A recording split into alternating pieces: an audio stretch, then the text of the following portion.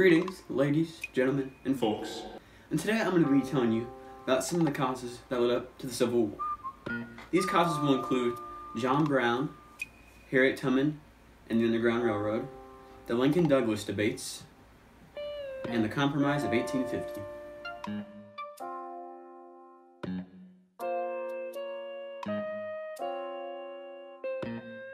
The first topic we'll be talking about is Harriet Tubman and the Underground Railroad.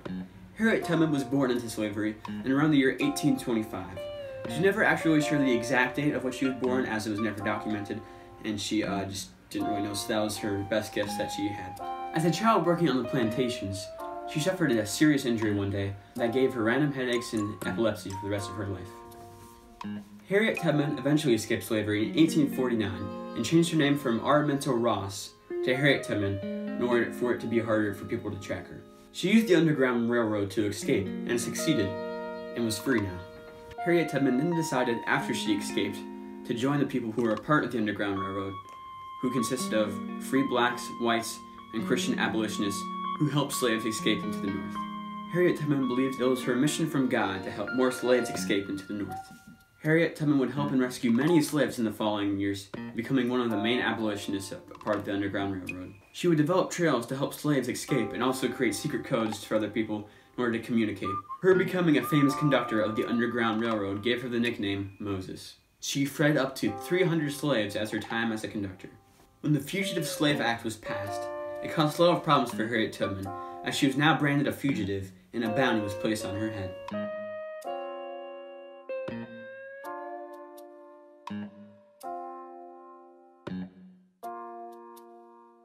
There were also other ways she helped contribute to the end of slavery, as speaking out against it in speeches, and even helping the North defeat the South by helping them give strategies of how to beat them. Her helping to free slaves through the Underground Railroad greatly contributed to the Civil War, as it created even more tension between the North and South. Later on in her life, Harriet would go on to support women's rights and the suffrage movement.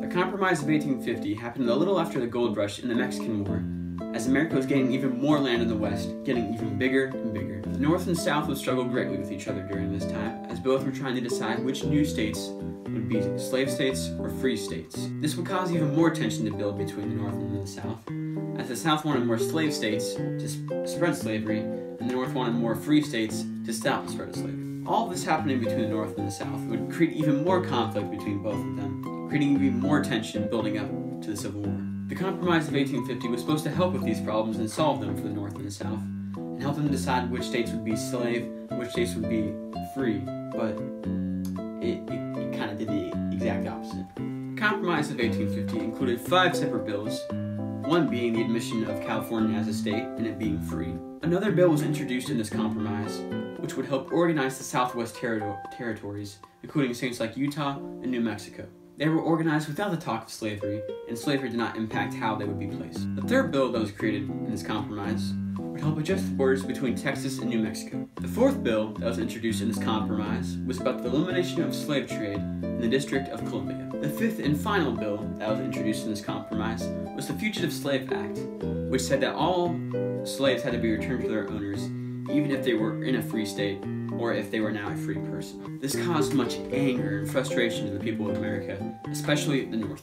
This compromise nowadays isn't really seen as a compromise because it only worked for a few years and eventually broke apart like that, and with the South seceding from the Union and the start of the Civil War.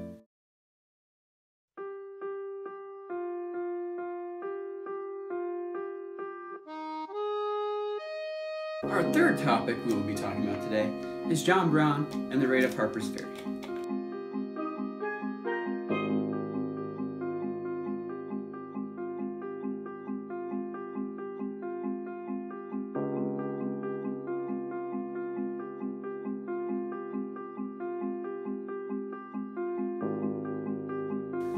After he left school, he became very interested in the abolition movement. 2 years later, after the death of his first wife, Deontay Lusk, John Brown would marry Mary Ann Day. Around this time, John Brown would have a conversation with Frederick Douglass about the issue of slavery, which would impact John Brown to a greater calling. Death of Elijah Parrish Lovejoy who was shot and killed by a pro-slavery mob, would inspire John Brown to join the abolitionist movement, inspiring him to want to end slavery in any way he could, even through violence. Brown would play a big part in helping slaves escape from the South using the Underground Railroad. Because of Brown's methods and his willingness to kill people, he would kill many people in the year 1856 who were pro-slavery and supported slavery. This is a quote from Brown about his thoughts about slavery and how it should end. "I'm quite certain that the crimes of this guilty land will never be purged away but with blood. I had as now, I think vainly, flattered myself that without very much bloodshed it might be done." John Brown would participate in the event called Bleeding Kansas and lead anti-slavery fighters in Kansas. Brown would go under the name of Isaac Smith to try and recruit more people to his cause. On October 26, 1859, Brown would lead 18 of his men in a raid against Harper's Ferry Armory. 3 of those men would include his own sons. Brown's plan was to give muskets to slaves to use against local plantation owners. Brown's plan was to end slavery in each county in Virginia, one at a time. The raid succeeded and they took hostages from local farms. They captured the armory, but soon locals from the town started attacking John and his men, something he did not expect to happen. The Marines soon came and surrounded Brown's men. They used a battering ram to knock down the door John and his men were behind of. Both sides fought for 3 minutes. Brown's men would be able to kill 4 of the Marines and injure 9 of the Marines. However, Brown's men would lose this encounter in the end. Many days later, Brown would be tried in court and hanged for treason. This event would cause the South to create militias in order to stop slavery revolts, which the North did not like whatsoever. This would cause even more tension to build up between the North and the South, creating even more conflict between them that would eventually lead to the Civil War.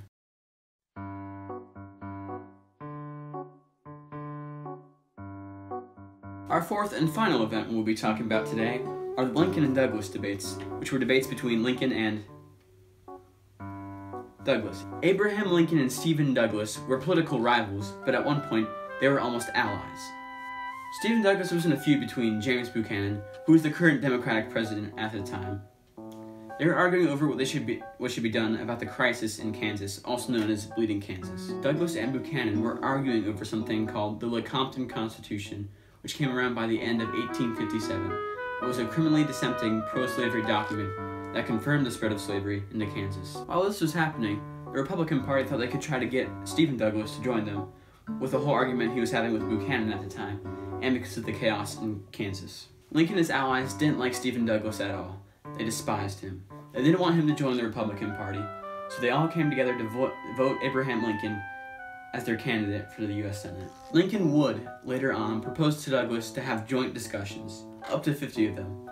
However, Douglas only agreed to do 7. Yeah, I did. The opening speaker would have an hour to talk, and the second speaker would come and have an hour and a half to talk. The first speaker would then come back for half an hour to have a rebuttal over what the second speaker said before them. They would have these discussions across different congressional districts across the state of Illinois, as both of them were from there. During the debates, Lincoln would argue that eventually in the future, all the states in America would either all be free or all be slave. He showed evidence of how slavery is already spreading into the North by citing the end of the Missouri Compromise and the Dred Scott decision.